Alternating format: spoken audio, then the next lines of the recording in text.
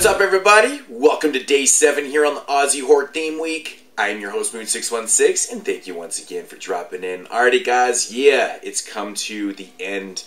It is day 7 here. And yet again, another film I have never seen before. This was actually a recommendation from my boy, Jeremy. I picked this up while I was on holidays. He recommended it to me to buy, so couldn't pass it up. It was like $1.50, so, but essentially it ended up changing my day 7. I previously had another film in mind for the last day. I changed it last minute. I'm going to go with this one. And yeah, so this one says from 2009. I believe it came out in 2010 though, in Australia. And it's called Slaughtered. Not the most original title in the world, I will admit that. But yeah, so you can probably figure out what this is pertaining to. It's a slasher flick. Yeah, so basically the plot of the film is about a girl named Jamie, played by Chloe Borham. I believe that she was actually most recently in Wolf Creek 2, which I still need to see actually. But anyways, she is just taking a new job at this really kind of unique pub out in like the outback. It's like in a remote area kind of deal. Kind of weird. Anyways, you know, she's just started working there and she arrives with her friend and stuff. Of course, they're getting a ride from another guy and they're fucking late to, you know, getting to work because the car breaks down and shit. So they take a ride with this like really old fucking creepy looking dude and shit like that. Who ends up actually coming back into the pub later in the film and having some drinks and stuff. But anyways, you know, she shows up at this job and stuff and it's very filled with like sexual tension and stuff. Like, you know, a couple of guy workers there hitting on the girls and stuff, and there's just a lot of sexual conversation and stuff, and that's pretty much exactly what the plot is. You know, it's just about them working and interacting with the you know, the people at the bar and interaction with themselves and stuff. Not too long into the film, I think within like the first like 10-15 minutes, a couple of the guys go upstairs to the pool table room, and a couple of the guys that work there. And they find this body that's just filled with blood. There's blood everywhere laying on the pool table. So they're like, holy shit, man, like what the fuck is this about? So they call the cops. But instead of, you know, informing, you know, the people that are in the bar and the other girls that are working there that this has happened, they don't say anything. Which is kind of an odd choice by the characters, because generally when you find a dead body, your first reaction is probably to tell people that you're working and maybe shut the place down or whatnot. But of course they don't do that for the sake of the slasher film. But anyway, so they phone the police like right away. And of course more people in the bars just start getting picked off one by one by this fucking killer. So, and that's pretty much the entire premise of the film. Now my thoughts on this one. Now, this movie's really short. It runs just under 80 minutes, so it gets into it quite quickly. You get to see the killer pretty quick in the film. He's kind of cool looking. My nose is itchy. He's kind of cool looking. He basically has like a mask on that is like kind of made up of like it's like a dead skin mask mixed in with like shard glass and stuff. So he actually does look pretty cool. He wears like a black cape and black kind of gown thing. Like he's pretty cool looking. He kind of looks like a combination of like Ghostface and something else, I don't know.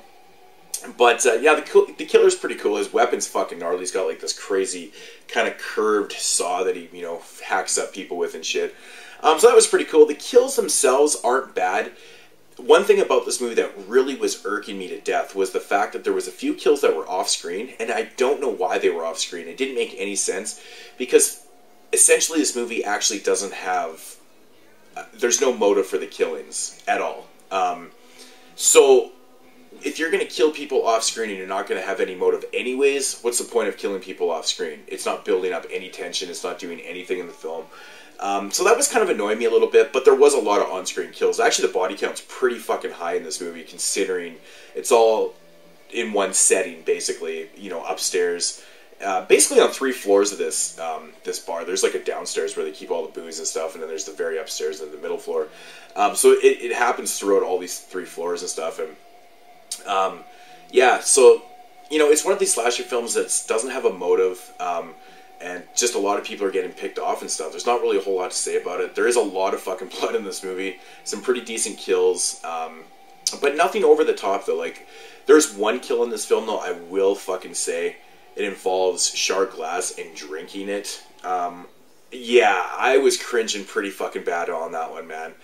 That was a pretty nasty kill. Pretty cool stuff. But, you know, overall it was just, there's a lot of decisions by the characters that really kind of piss you off throughout the film, and you don't know why they're making these weird decisions. Oh, he's just playing a joke, or she's just playing a joke, you know, just kind of brushing things off and stuff. Very kind of cliched character, you know, things to say and do in the films and stuff. The funniest aspect of this film is that they call the police right at the beginning of the film, and he doesn't. The cops don't show up until, of course, everything is done. You know, like, it took them that long to arrive, you know, on a pretty fucking extreme call.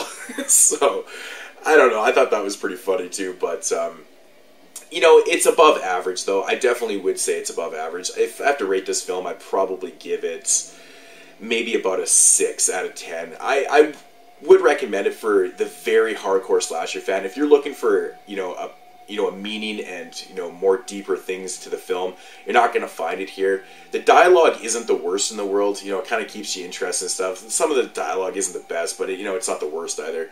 It kind of keeps you going in the film. But, you know, if you're looking for a deeper meaning to the slasher film, not going to find it. There's really not a lot there.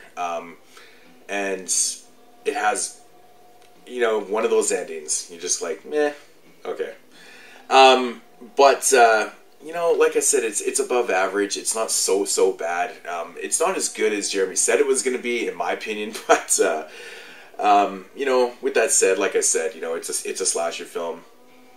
You're going to get what you're paying for. So, but yeah, Slaughtered from 2010, and that is going to do it for Australian theme week. You know, I'm probably going to say that this is going to be volume 1.